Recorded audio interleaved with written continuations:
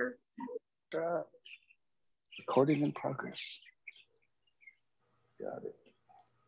Where'd Greg go? We lost Greg. Oh, he's okay. He's getting stuff ready.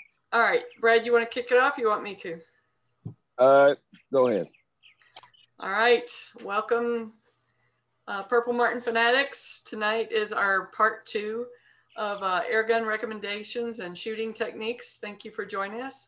We're the Purple Martin Fanatics group on Facebook, and your admins here are myself, Kathy Fries, Brad Biddle, Courtney Russo, and Tammy. Where'd Tammy go? Oh, there's Tammy. She's over in the right corner. Hey, Tammy. Tammy Seaman.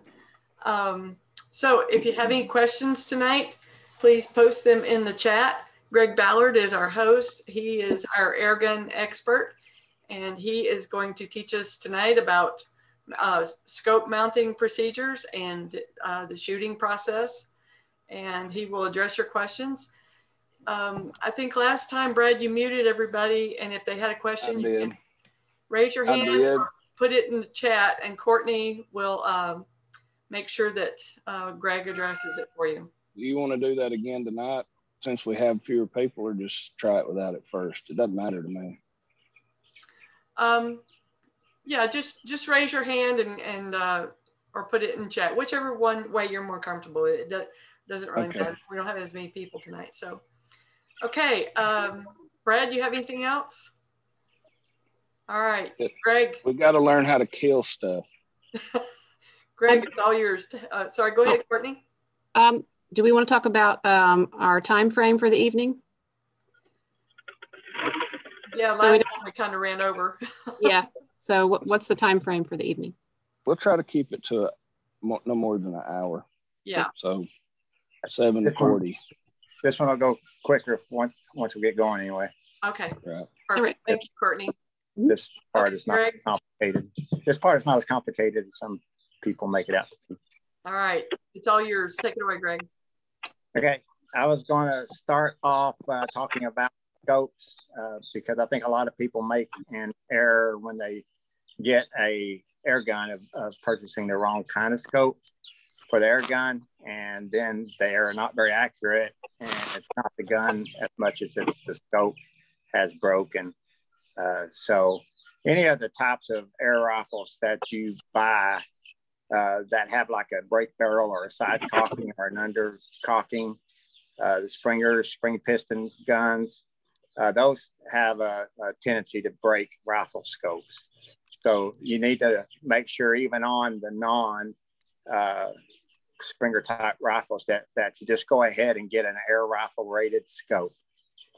So you can get lots of different brands of those, and from all kinds of price points, from under $100 to $500.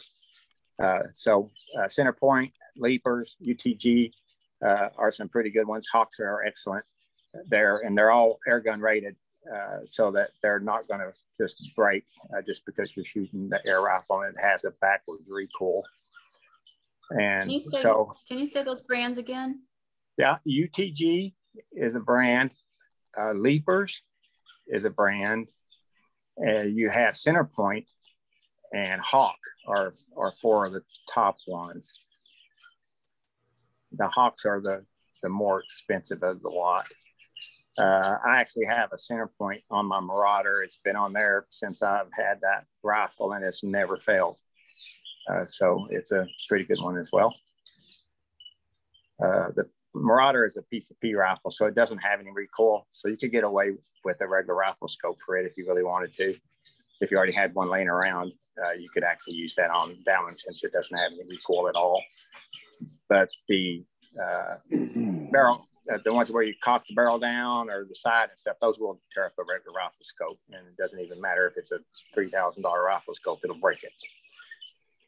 So if you have any of those, then for sure get an air rifle rated scope, and it doesn't hurt to get one anyway. And so some things on a scope that I kind of consider important for air gun shooting. One of them is to have a side focus on the rifle scope. So the Center Points and the Leapers and such, they do have models that side focus That'll be a knob that sits on the left-hand side of the scope that you can turn in small increments that will adjust the focus on your target. Eliminates the parallax on the target and brings the target into focus. Some of the higher end scopes like the Hawk, see if you can see this one. This is a side focus wheel here, and it allows me to fine tune my focus to the point where I can actually use it like a rangefinder. So I can mark the dial, and when something comes in perfect focus for me, I can actually tell how far off it is just by knowing that it's in focus at that distance. Wow. So that's something that I consider to be very important. It's the ability to eliminate your parallax. What a parallax will do in a scope is if you get your face behind the scope and you move your head side to side like this, if your target's moving around, then you have a parallax at that distance. And that means that you're going to be less accurate when you shoot, because unless you're perfectly centered behind that from shot to shot to shot the same way you was the previous shot, then your image relative to where it's actually at will be different, and you'll actually shoot off in a bigger group and such, only because that your parallax is not set properly. So that allows you to set that to where when you wiggle your head around slightly side to side, the image that you're looking at doesn't move. So your crosshair stays steady and the image doesn't move. So that's something that I look for. You'll also probably want to get an adjustable power scope. So they do make still fixed power scopes, but they're fairly rare these days. So you'll need to get a fixed power scope so you can adjust it from a low power to a higher power. If you're not shooting very far, then a 3-9 or a 4-12 scope is plenty for you. And if you're having to shoot a little bit further, then 4-16 is typically what I go with. And you'll want to get a fairly large objective, and that's the far end, the closest to the tip of the barrel. Down at the end, you'll want to get one of those that's fairly sizable and not too small. That allows you to get on target quicker. It has a wider field of view, and it allows more light to come through the scope. So if you're having to shoot at close to daylight or closer to dark, then you can still see quite well with that. You may find that you need to adjust your power down some so that the diopter of the scope can match the maximum amount of light that your eye can receive. So 40, 44, 50, those are some common ones. A lot of times when you get a Airgun kit, it'll come with a scope. And I usually recommend that people don't ever do that, and they just go ahead and just get the rifle by itself and then buy the scope separate, because they generally put very low end scopes, and some that are only like 32 millimeters on the end and such on their rifles to save cost. So I think the person should invest pretty much as much on the scope as they do in their rifle, if not more, because of obvious reasons of integrity. And if you can't hit it and you can't see it, you can't hit it. And if your scope doesn't stay zero, then you're going to be very frustrated on that. So there's also choices on scopes between the turrets are the things that sit on the top and on the right hand side that adjust your scope impacts up and down and right and left. So you can get those that have caps on them. And the pros and cons of that, the cap things, once you put them in and get it zero and you put the caps back on there, then you can't accidentally turn the dial, and it'll stay in its place. But it's a lot easier to use the ones that have the exposed turrets, like this Hawk, where I can just grab the scope and twist it here. So the Hawks here also can lock in place if you want to. The scuttle knob on top, and you can actually set it in place and then lock it here, and now you cannot accidentally turn it.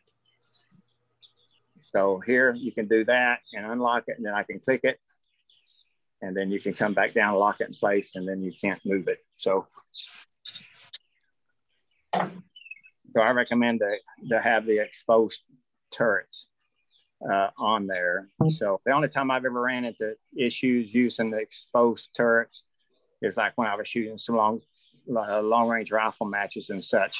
If you sling carry your rifle and you're having a run or anything like that, you can actually dial the scope with your leg as you're running or walking fast. So you have to be really, really careful about that. So all of these scopes that have the exposed turrets and stuff also have zeros on them so that you can turn it to 0. You can set the turret at 0 once it is zeroed, and you can just glance at it each time and you'll know that it's been moved if it's not still on 0 for you. You're going to have to make a choice on the type of scope increments that each of the little clicks of the scope makes. You got 3 different kinds that they're offer. You got a mil, which is short for milliradian, and you got an MOA, and then you got regular inches. So all the scopes will come with one of those types of adjustments. So they'll be either like a quarter MOA, or there'll be a 1/8 MOA, or there'll be a 1/10 of a mil click, or they'll be an 1/8 of an inch click. So they'll have some kind of a value associated with how much of a movement each click of that scope will change.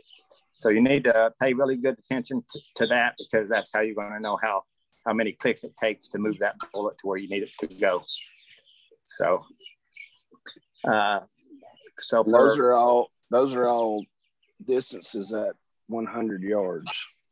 Yeah, they're distances at any yards. So an MOA is an MOA at any yardage. Well, I'm talking about the quarter inch, like the ones that are quarter inch at 100 yards. Yeah, they're always set them at 100, even on the air rifle scope. So you got to keep that in mind too, because if you're at 25 yards, then it's going to take you 4 times more clicks than it would if you were trying to adjust it at 100 yards. So you do have to keep that in mind if you're counting clicks to adjust it at target distance that you're doing. So yeah, they're all like that. And MOA is pretty close to an inch at 100 yards. So you can always think of it as an inch at 100 yards. And then you're doing a quarter MOA is the most common click increment on a scope. So 1/4 inch each click. So if you're just an inch off of your target, you put 4 clicks in at 100 yards and you're okay. Or you got to put 16 clicks in it if you're up closer at 25 yards to get closer to target. So those are the things you have to think about. You'll also find the reticles in the scopes. There's such a huge variety of reticles that are in scopes these days. I suggest that people get just a regular mil dot reticle inside of there. One of the things that'll happen a lot of times, which it's not going to affect what we're doing with these scopes much, is that you'll find that you have a mil dot, which is in mils, and then they put MOA as the adjustment on the knobs that you turn. So it's not in the same measurement spec. So then if you were actually using that for range finding and distance shooting, like you would if you were like a military sniper or police sniper type person, you would have to do the math as to how many clicks do I need to do an MOA to count for this in mils. So if we're shooting like that or shooting long range, then I would suggest to always get the click increments on the scope to match the reticle. So if you have an MOA reticle, get you an MOA knob. If it's a mil reticle, get you a mil knob so that they match each other, just in case you ever want to do that. You will need to purchase a set of rings that match the scope. So the diameters of can be like 1 inch or 30 millimeter. It's the 2 most common things that you'll see. So you need to get your rings that has the same diameter as the scope that you got. So like my Hawk here is a 30 millimeter tube, and so I got to have 30 millimeter rings to go with it. So you have to take that, and then you'll have a choice of height on those. So you can get low, medium, high, extra high rings. You will need to have possibly ask somebody, if you don't know for sure, which ones are going to be right for you. If you don't have anybody that you can ask that can know or whatever, then always choose medium or highs, and you'll be safe on most all of your rifles. So low sometimes will be too low, and they'll hit the barrel with the objective, and then you'll have to send them back and get another set on that. Bases for air rifles, that's the part that mounts to the air rifle, and then you mount the rings to it. On most air rifles, it has like a dovetail type of an attachment on the top of the air rifle, and it's 11 millimeters wide. So most of your rifle scope bases and stuff that you get that are at Walmart or at a sporting goods store like Cabela's will not fit that. So they're not 11 millimeters. So you need to make sure that when you go to buy some, you get some that are specific to 11 millimeter. And I would suggest to go to like Pyramid Air or Airgun Depot, Airguns of Arizona, or someplace like that, and get you an Airgun specific base or rings.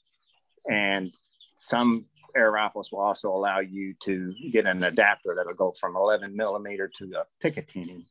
And a Picatinny allows you to mount regular scope rings on it because it's more of a standard rifle size. That's what I chose on here.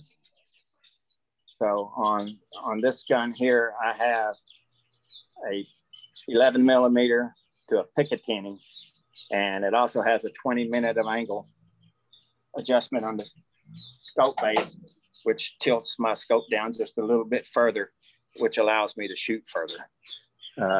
So with this gun here, I can shoot an awful long ways for an air rifle.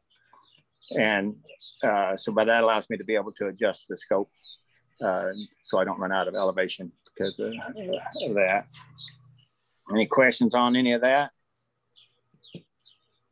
The only thing I would throw in there is I don't have any scopes that cost as much as my rifles. I have some scopes that cost half as much or more than half as much, and they work well for me. But on the rings, don't cheap out on your rings. Don't buy see-through rings. Those are common at Walmart. You don't want the scope that far off the barrel because you're cheek weld. You're not going to have a cheek weld. And also, I always try to buy steel rings.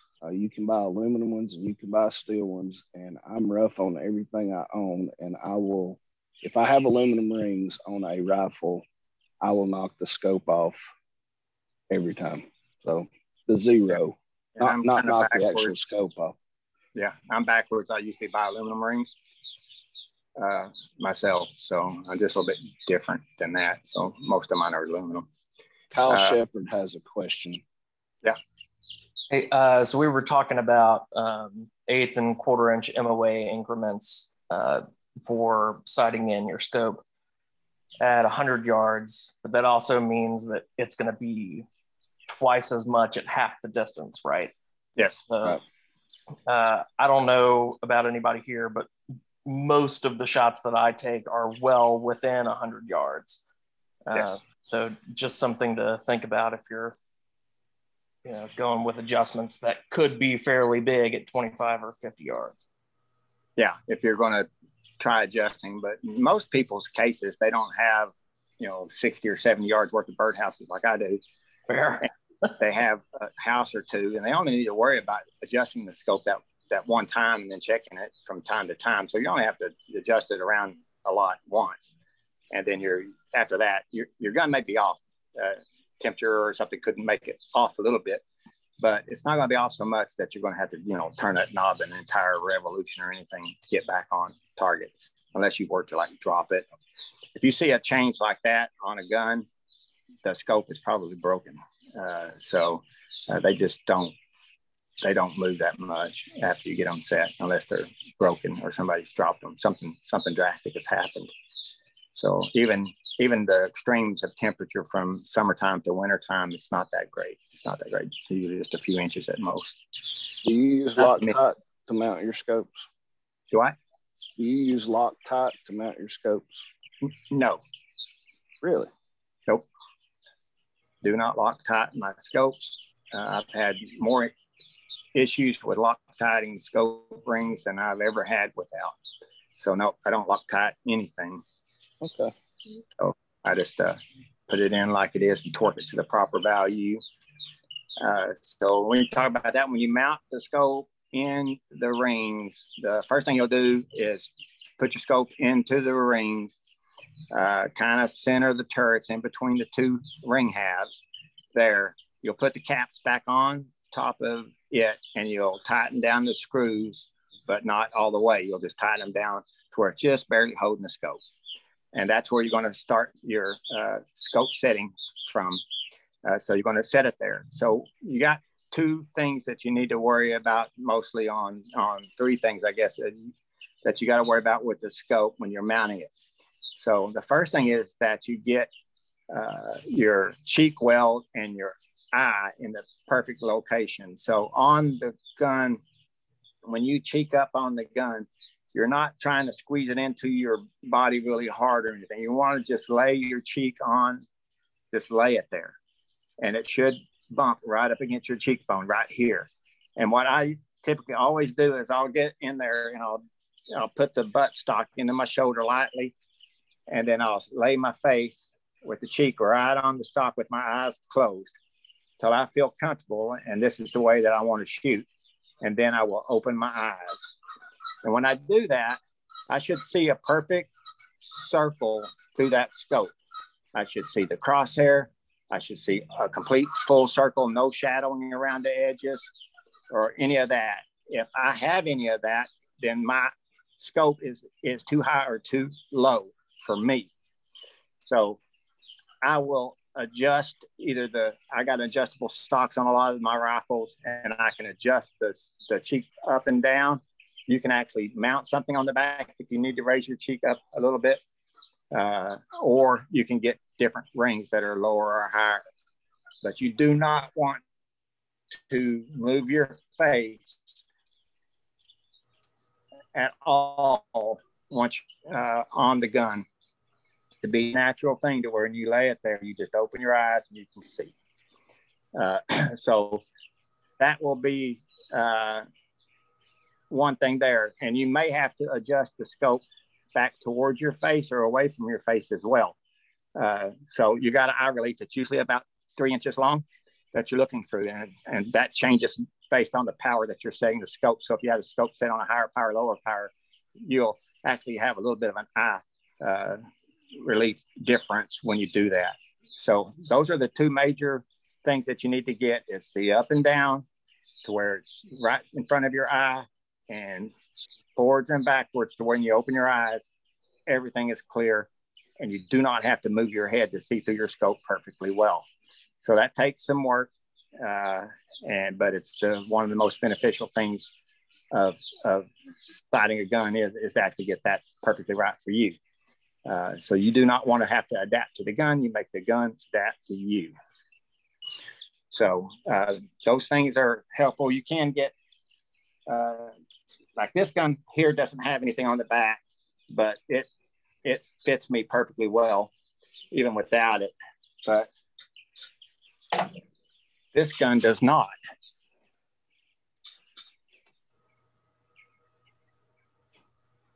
So I have an adjustable butt piece on here, cheek piece that raises my cheek up higher so that I can see through that scope perfectly well without having to make any head movements. Greg, can we pause for just 1 second here? Yep. So I found a pin feature where I pinned Greg to the biggest picture. Can everyone else see him in a bigger picture now?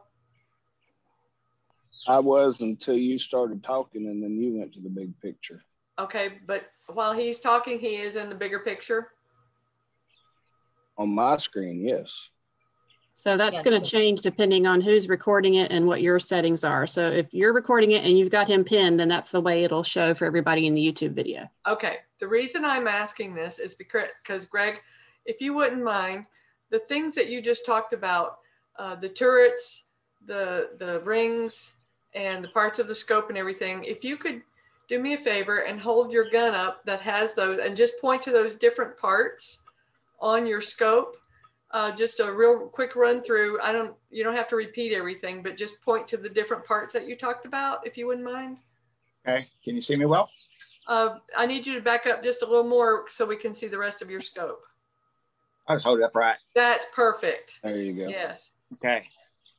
So on the scope on the left-hand side is a knob. This is your parallax or your focus on your target. When you turn this, your target will get sharper into focus or worse. You want to turn it forward and backwards until your target is in clear focus. And that eliminates the parallax. Everything is good. And if you wiggle your head just a little bit on there, it's not going to make your shot be affected from that. So on the top of the scope, here is your elevation. This is what moves your bullet impacts up and down.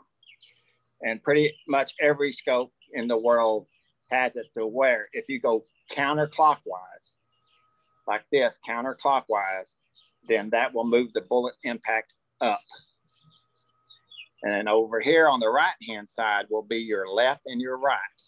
They call it a windage, elevation and windage. Again, on almost every scope, if you pull back towards you, that moves the bullet impact to the right. So this is to the right, and this one is up. So back towards you to the right, and counterclockwise is up. So those are the turrets. Those are the turrets. And these are exposed turrets because I just grab them and turn them. So they're exposed. And this is a vortex scope. And on the back side here is where you can tell what level of elevation you're at, and you can have it set. If you have it there, you can adjust the thing to where you can set it back to 0. So when they talk about zeroing a scope, that's really what they're talking about. You got it sighted in, and then you zero it. So that's what the zeroing part actually means. So you can set your scope turrets back to 0, and then you can adjust them, and then you can bring it back to 0, and you don't have to count. So you can do it really, really fast.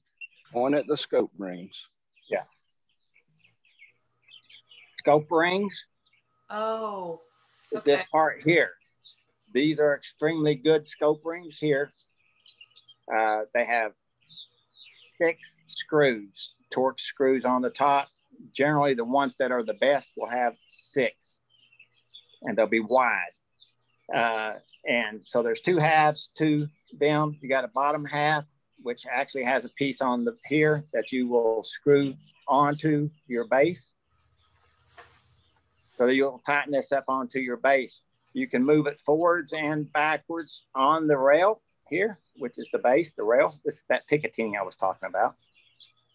It has slots cut in it so that when your scope goes across those slots, it really locks it in place and it can't move forwards and backwards. So if you were just to clamp it onto just a rail by itself, like on most air rifles, the scope can actually move forwards and backwards if you were to bump it, because it's only squeezing by friction. And if you tighten it too much, then it bends the rails.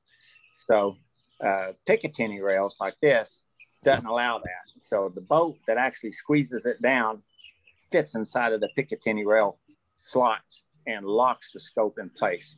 So very secure means of mounting, and 6 screws is better than 4 on the top. And so when I go to mount this here, I'll put it in here, I'll screw this down until this doesn't wiggle. This doesn't wiggle around. I can pull it, slide it forwards and backwards until this is where I want to see through it. So it's just the right distance away from my eyeball that I can see through it well. And then I'll cheek up on this part here with my eyes closed, nice and lightly. And then I'll open my eyes, and I should be seeing through that scope perfectly well without having to move anything. And if I'm not, then I want to adjust the gun, not me. So don't find yourself cheeking up and doing this number here. If you're doing that, you're not going to be accurate. So you should not move. So you get yourself comfortable and make the gun fit you. So whether it requires you adding something to it, cutting the stock off, like Brad talks about doing, taking sandpaper to it, whatever it takes to make the gun fit you. Typically, the up and down part will always usually be your rings. You need to go up or down on your ring height. So you may have, if you were extra higher rings, you may need to go to a higher or medium ring to move it down. So always do that. That's probably one of the most critical parts of it all. is to make sure that this scope is back and perfectly high. So it's up and down that's the hardest part. The back and forth, you can just loosen it and adjust it back and forth to fit your eye relief. But your cheek weld is very, very important. And pretty much every single high-end precision rifle, especially every one I've ever shot in my life, has an adjustable cheek piece on it just for that reason. And most of them also have an adjustable length of pull. So instead of cutting your stock off, you just adjust the back end as well. So or if you buy cheap, a cheap Walmart gun, you just cut it off. Yeah, just cut it off. It don't matter. You get a Sawzall and a Dremel tool and get after it. So Greg, you've mounted your scope. Yep. I think we covered all of that. Not all of it. There's not all of it. One other thing you have to do. Okay. Is good. level your reticle. So you need to level your reticle. So when you look through it and everything is nice and round, you should have a reticle that's straight up and down through the scope. So if your rifle sitting there and it's nice and level, it's not leaning to one side or the other, your crosshair should be perfectly vertical inside of there. For what we're doing, that's not the absolute critical thing in the world because we're not shooting 1,000 yards. So if you get close, you're good enough. And some people actually have a natural cant and their scope hairs will actually be crooked, but it's straight to them. On that, this piece back here on the back, this is an ocular adjustment. Some people think this is what you use to adjust the focus on the target, but it is not. So you do not look at your target when you adjust this. So you can turn this one forward and backwards too. This is to clarify your reticle. So what you do here is you'll look at something like a bright white wall or the sky, and you'll adjust this until the crosshair is the darkest. Oh, cool. And then you just leave it be. So that adjusts it to your eye. That's for a reticle adjustment on clarity. And the one on the side, and sometimes they're on the end down here, is what adjusts your focus on the target. So some people kind of get those messed up, but that's what that is. This one has an illuminated reticle too. That's what this knob here on the back is. So I can turn this knob and the crosshairs inside will light up different intensities. So, and this knob back here, that's how you adjust your power. So from the low power to the high power. And that pretty much covers the scope. Okay, so question, when you are sighting it in, so now you want to put a few pellets through it and see how far off you are, right? How many pellets would you recommend that somebody shoot at a time before they adjust their scope? So my husband, okay. I'll tell you why I asked this. My husband tells me, always put 3 pellets through, then adjust your scope. Yeah. It depends on how good of a shooter you are. To be honest with you, if you're an average shooter or you don't have a whole lot of experience, that 3 pellet rule is definitely there, maybe even more. But for me, I'm usually shooting 1, and my second one's going to be pretty much on target. I'll show you why in a bit. Okay. So if this is a brand new thing, you got a brand new gun, and you got a brand new scope, how in the world are you going to get it to where you can actually hit your target? Right. So that's a thing that people struggle with quite a bit, and they really don't need to. There's 2 options. I actually don't use this as often as I'm going to act like I do, but this is a pretty handy little tool right here. This is a laser bore sighter. So this little device here has capability to fit in multiple calibers by changing the tips out on this end. And you slide it into your barrel nice and tight. You turn it on, and it will project the laser beam downrange and onto the target. And then once you do that, all you do is dial your scope until it's on the red dot. And then your first shot's going to be on paper. So these are about, now you can get them $35 or something like that. If you shoot a lot, it's probably worth having one around. Other than that, cool. Yeah. Other than that, the best thing to do is use a big target and shoot close. So I suggest that people get them a big piece of cardboard, like a big Amazon box or something like that, and open it up pretty big. A big piece of Coroplast or something. You can get a poster board from Walmart, It's like less than $1 for one of those. And they're like 3 foot tall and 2 foot wide. So they're pretty big. And shoot at 10 yards. So you can eyeball at 10 yards and hit that. So you can just kind of lean down and look down your barrel and hit that target at 10 yards. It's kind of like pointing your finger at it. So you should be able to hit that target. If you can hit that target, you'll be on target within just a few shots. I can guarantee it. So first important thing is hitting the target. So, but if you do that with a big target and close, and it doesn't matter if you're 10 yards and you're going to actually end up sighting in at 25, 30, 40 yards, doesn't matter. You start at 10 yards and then you'll be on at 4 yards.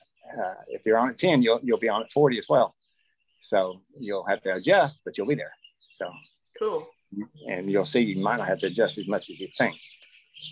So that's laser bore sighters. Not too awfully expensive. They are not, people think that you put these in there and that's all you got to do.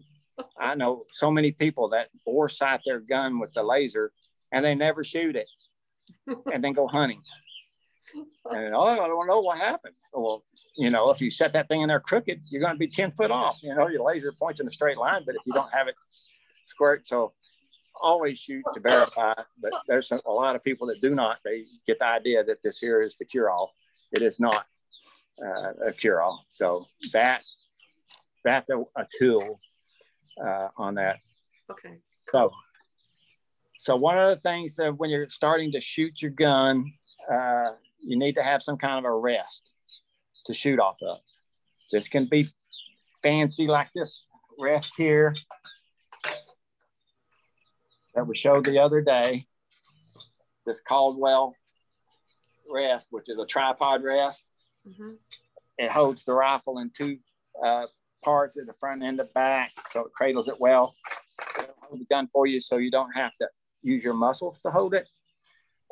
So it works pretty good. This is what I typically use when I'm sitting out here shooting at starlings and stuff. It's this, because it just holds the gun. I can just sit here and watch the birds and hopefully never have to shoot nothing. So, but that one's pretty good. And there's just a huge variety of shooting bags, such as this one. You can see this one's a really nice one. It has a V cut in it so that your rifle can ride inside the slot and it can't move side to side. So some shooting bags, if you have them, if you don't, you can use rolled up towels. So you can take a big towel and roll it up into a circle and shoot off of the top of it. Something similar to that. You can put it on a box with a rolled up towel in there. You do not want to sight in a rifle in a clamp. So you see a lot of these shooting devices and stuff like that. You do not want to do that. So you don't want to lock the gun down when you're sighting it in. You want it to be able to move.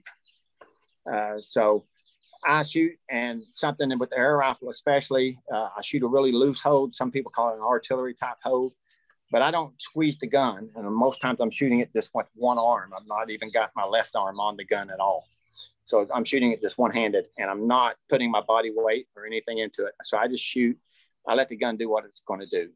So if you give it an opportunity, it will move in the bags, and it'll move the same way each time if you're not squeezing it differently each time that you shoot it. So if you let the gun do its thing, it'll try to do the same thing every time, and it'll make you more accurate. So that's important to do. Trigger discipline. So I was talking about this the other day. You don't want to put the very tip of your finger on the trigger.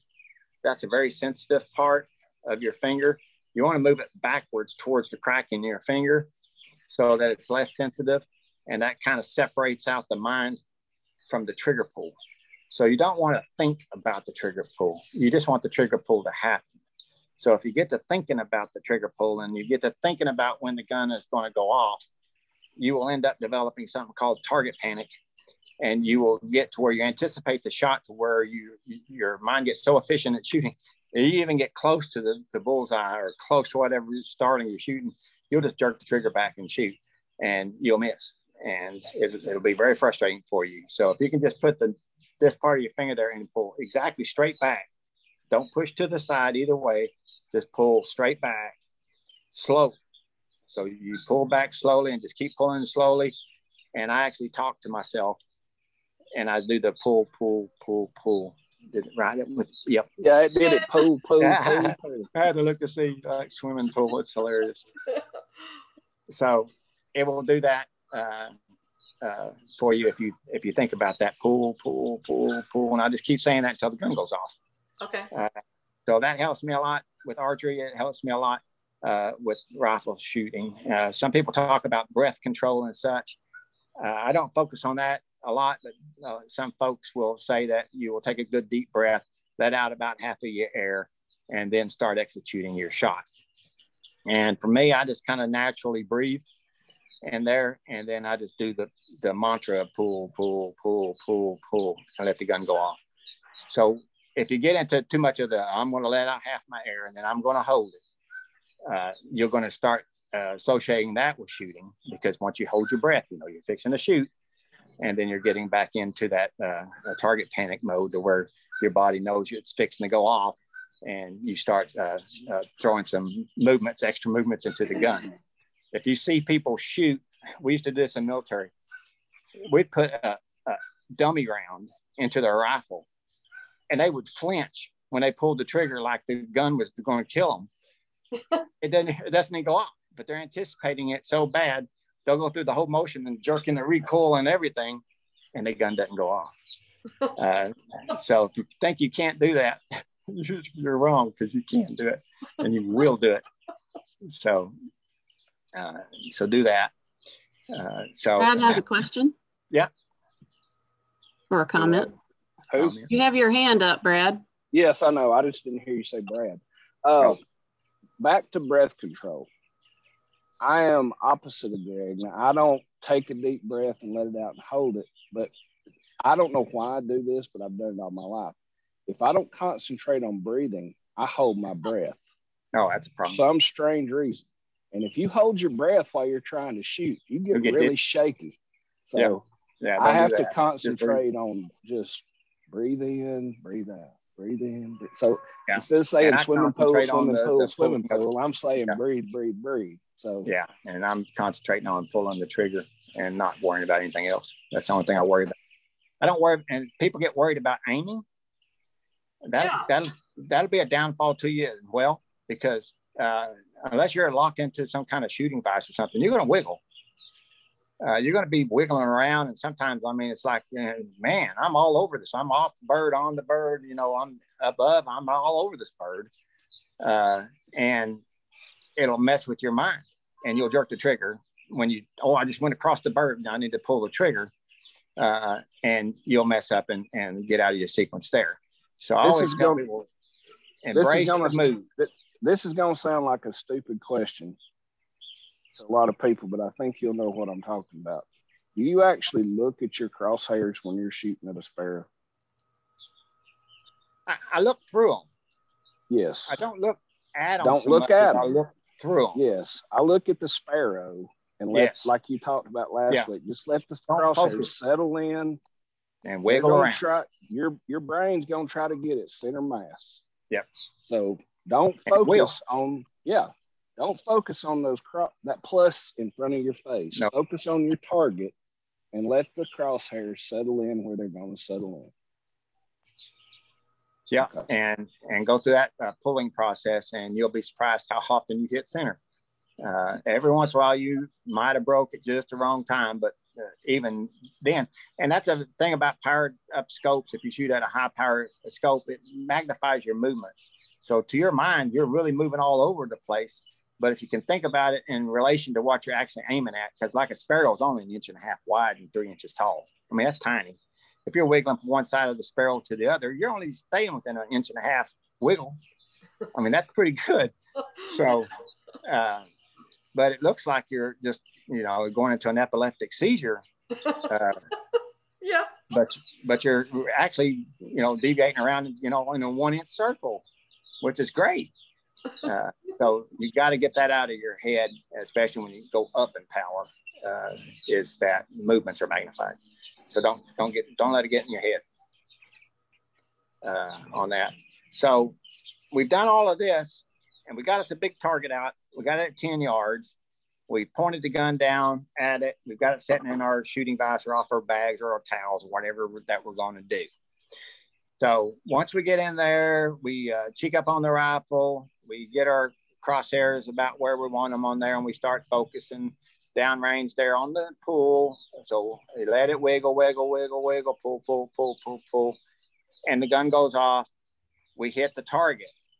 So at that point there, we're pretty much almost done with our sighting in process, because if you can hit that target, we're pretty golden. So I don't know if we'll be able, this is one of the things that I was going to do, was show this screen, because like this would be like your crosshairs here. So if we were shooting at the target right here and our bullet hits down here on our first shot, that's all that we need to know to adjust the scope to where we can probably be pretty darn close to centered on our second shot. So in this case, we're low, we're shooting low, and we shot to the right. So all that you got to do, there's two ways to go about this. And one is to actually measure your distance that you were low, and you measure your distance that you were to the right. In this case, from there, and let's say that we were 3 inches low and 2 inches to the right. So if we were like that, then we know, if we know how many clicks that it takes to make up an inch, like we got a 1 MOA scope, and it takes, 4 of those to cover 1 inch at 100 yards. It may take 16 of those to cover it at 25 yards or whatever. So we got to click. It's going to take a lot of clicks to move 3 inches at 10 yards. It's going to take a lot. So you can dial this thing, and just always remember that the scope turret, if it says up, which is counterclockwise, up moves your bullet up. Okay. So in this case, we need to move our turret towards up, counterclockwise, a number of clicks that will get close to that 3 inches. And our impact of the bullet needs to go left. So you will adjust it towards the left, which is away from you, a number of clicks that would equal 2 inches. So that's what the turrets up and left and right and down mean, is I'm moving the bullet impact. The net effect of what actually happens inside the scope is that you will move the crosshair the opposite. So when you turn it to the up, it actually drops the reticle, causing you to pull the gun up higher when you look at it the next time. So it's kind of confusing. So I tell people, just if it says up, you want your bullet to go up, you turn it up. You want your bullet to go left, you move it to the left. And you get to the thing where it's counterclockwise to go up and back towards you to go right, and you don't even have to take your eye off the scope to adjust it. You can just stay right there on the target and adjust it. If you do that, what you will be able to see is you can see the crosshair move. So if you had one of those lock-in vices, or you were stable enough on your shooting platform to where you could hold their gun really, really steady, if you did that and you were aiming right at your center point, which is aiming at, so you got your dot, you're aiming at the dot, and you stay there and don't move that gun and twist the knobs, that crosshair will move down to your bullet hole. Oh. And when it does that, you're sighted in. You're zeroed. Your next shot will be so close, and then you can move off to your other distances that you want to shoot. So you can actually do that if you can hold the rifle on your second one. There are actually scopes out there now that have 2 crosshairs in them.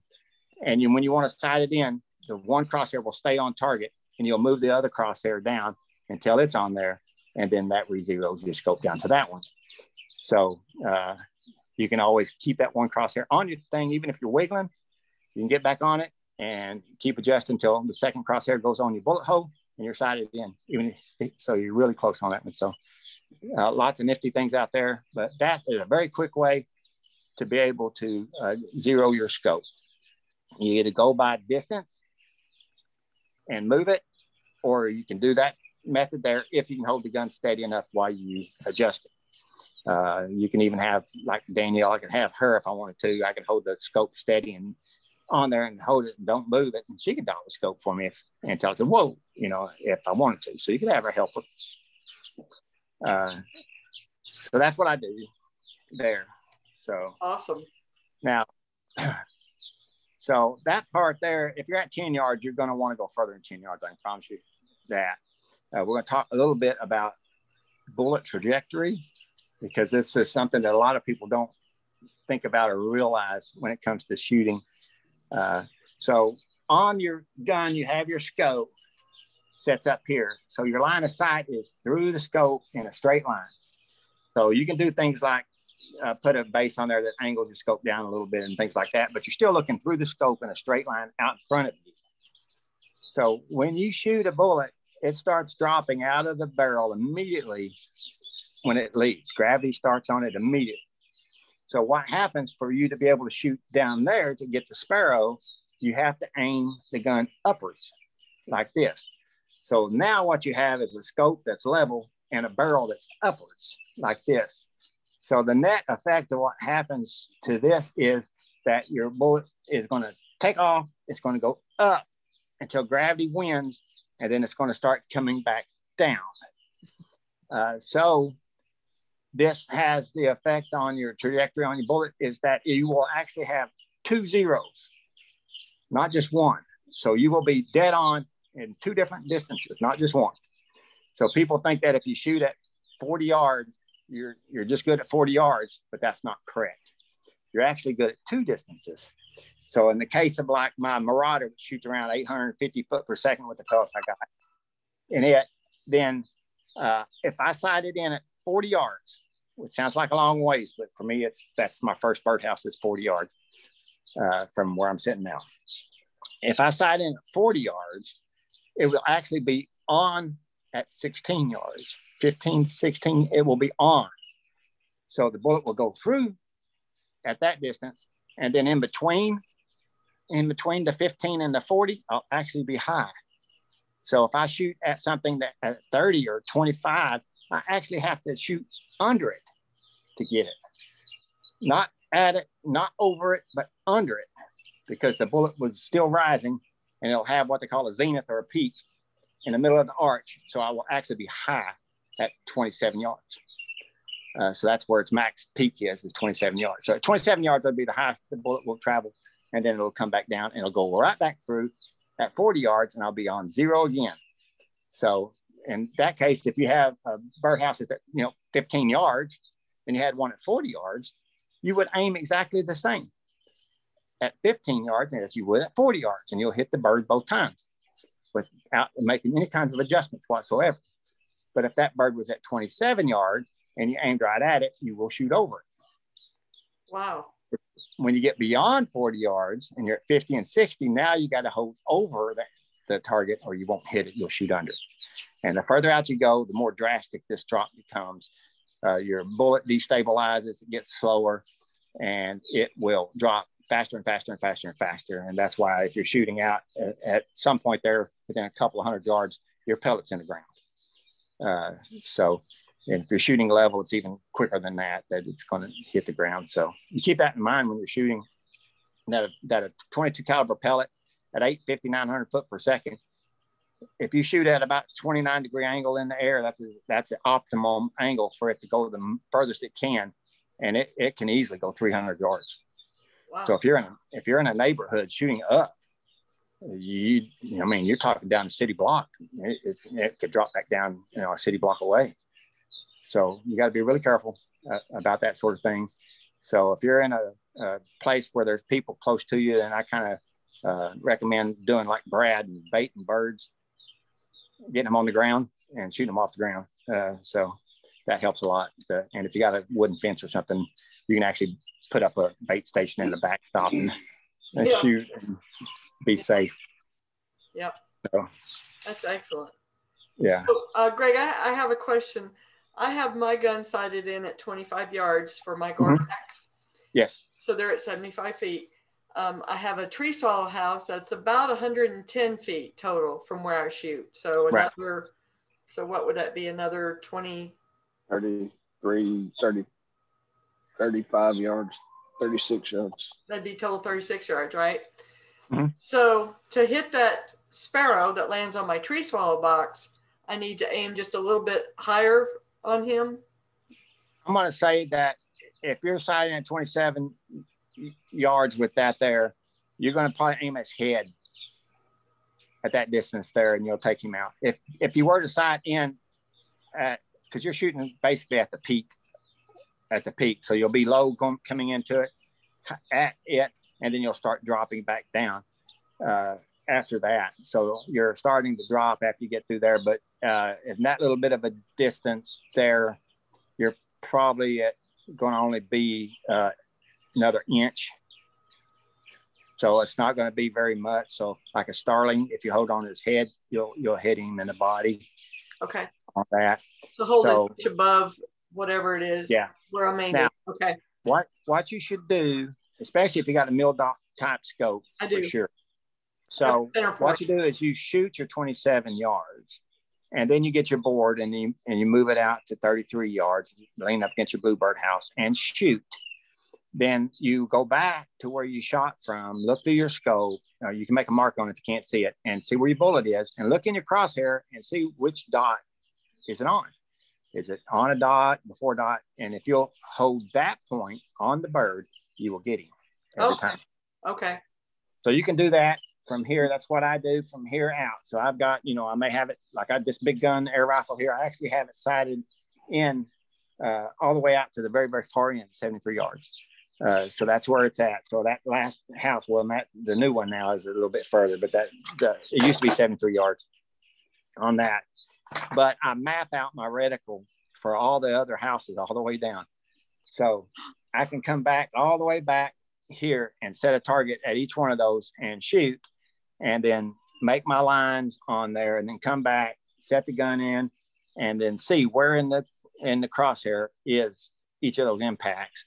And then I jot it down on a notepad. And if you do it enough times, you don't have to even look at it. But if you have it jotted down, you make what you call a range card, and you will know. You got he's on my third house. I need to use the second dot down, and I'll get him.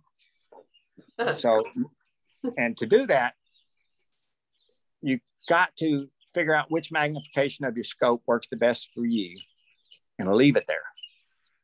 Don't adjust it, because most all of your scopes are second focal plane scopes, which means that the crosshairs always stay the same size as the power increases or decreases. Mm-hmm. So that means that the dots are only going to be the same distance at that one power.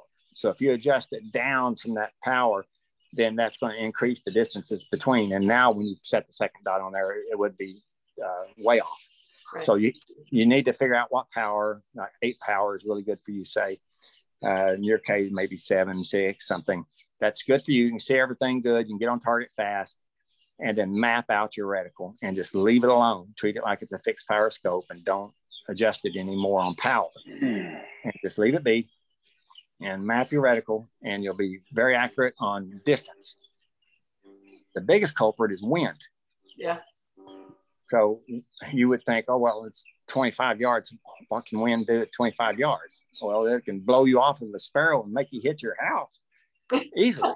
Yeah. So you always have to think about that and worry about the wind. I mean, some of us have little nifty little tools. Yeah, that's cool. That's a kestrel. So that little kestrel there will tell me how fast the wind's blowing. I can get what direction it's blowing from, and I can factor that in. So you can get all kinds of ballistic applications you get on your iPhone and stuff too, if you really want to get serious into it. Or you can just Google it up and then write it down on your range card. So you know at 5 miles an hour, 10 miles an hour, and 15 miles an hour at these distances, this is what happens. And you got to be aware of the direction of the wind, whether it's blowing 90 degrees to your target or it's blowing 20 degrees to your target, because it makes a big difference. If it's blowing into your face or away from you, it doesn't have near the effect. And so your maximum will be a 90-degree crosswind to the target. And at 40 yards with your 22 caliber Marauder, you can easily be off 4 inches easily. You'll be a foot off at 73 yards. Wow. Okay. So you have to hold 1 foot off of this. And you can also use your dots for that as well, to know when you're that distance over. On the 10-mile-an-hour crosswinds, my 1.5 dots. So you can map all those out as well, and build you, like I say, build you a data table on paper so that you know, because I don't know, you're probably like me, you hate missing. Yeah. Yeah. Okay. So I even have one of these. That's a laser rangefinder. Oh, he's got all the fun boy stuff, the man stuff. I have a question.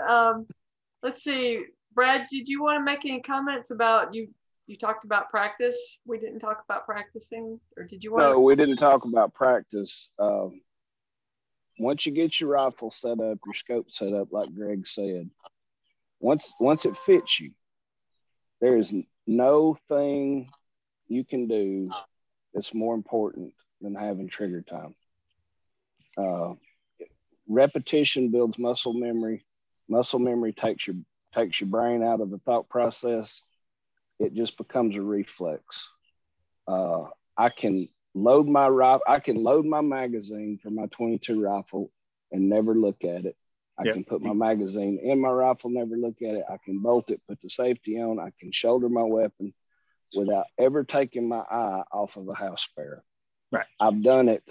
Greg, I was telling Kathy the other day, and I don't think I'm over exaggerating. If I go back to the time I was 6 years old with my Red Ryder BB gun till today, I've shot a rifle. This is not counting shotguns. I've shot a rifle of some shape, form, or fashion. I'm guessing 100,000 times. I don't think that would be a stretch. No, not a stretch at all. I've done way more than that. I guarantee it. And that's what I told her. I said, Greg shot more than I have, and I've shot 100,000 times. Yeah. Wow. So when I was a kid growing up, I was given a 22 rifle when I was 5. So, and I was turned loose to hunt for the family. 1800s, right? So yeah, 1800. 1867, I think it was. So, but my dad, I don't know if he felt guilty or whatever, but my dad would buy me a brick of 22 shells every week. So that's 500 rounds. I shot 500 rounds a week, every week of my life.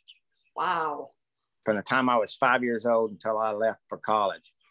I actually went to military first and then college, but so I had shot at least 500 rounds a week, and we got to where we could shoot aspirins and stuff out of the air, baby food jars and whatnot. He would toss them through the air, and I'd shoot them out of the air. Wow. And got to where I wanted to shoot. I shot long range with the 22. I could shoot out to about 600 or 700 yards with the 22 long rifle. And so that's what I grew up with. And that's how we ate when I was growing up. So I have shot an enormous amount of rounds of ammo in my lifetime. So yes, the 100,000 rounds easily done.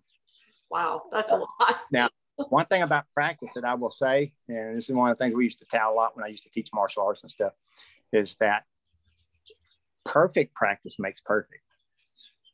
So don't just get out there and shoot. Right. Shoot with the purpose. Right. And shoot perfectly every time, because if you don't, you're training for your own failure.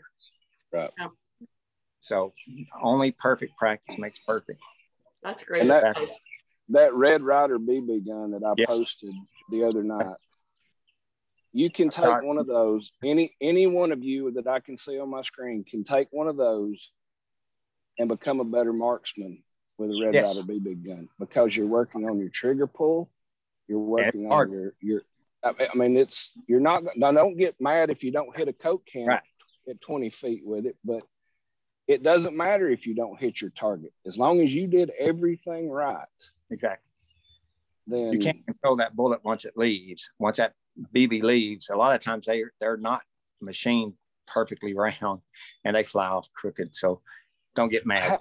I have 2 mentees on our site, and I was hoping one or both of them would be on this call, and neither one of them are. But they both complain about missing sparrows or missing starlings. And the first question I say is, well, have you practiced? No. Well, and every time I say, how do you get to Carnegie Hall? You practice. And you cannot do you can buy a $10,000 rifle. And if you've never shot and you don't practice, you might as well have bought a boat anchor, because it's not going to do any good. And you only get one shot at a house sparrow before it gets educated. They get pretty smart fast. They get smart fast. All right. We've gone a little bit over our time, but Greg, Brad, did you guys have anything else? Any other questions? Does anybody have any questions? Yes, I agree, Nancy. All right, Greg, thank you so much. This has been very helpful for a lot of people. Very helpful for me. I've got to get my cheek rest adjusted. I told Brad I've already learned that. So thank you for the help. Really, truly appreciate it. And thanks for doing this for us. Yeah, you can always ping me with questions, and we just barely scratch the surface of shooting in all reality. But I know. Absolutely. I know. We could have a meeting a week. We could have a meeting a week for the next 3 months and get a little more info in. But thank you really, truly, very much. Yes. We appreciate it. You've helped a lot of people, a lot of Martin colonies out there. So, all right. Thanks everyone for attending. All right. On the forum. Bye. Thanks, Greg. Adios. Bye-bye. Hey guys.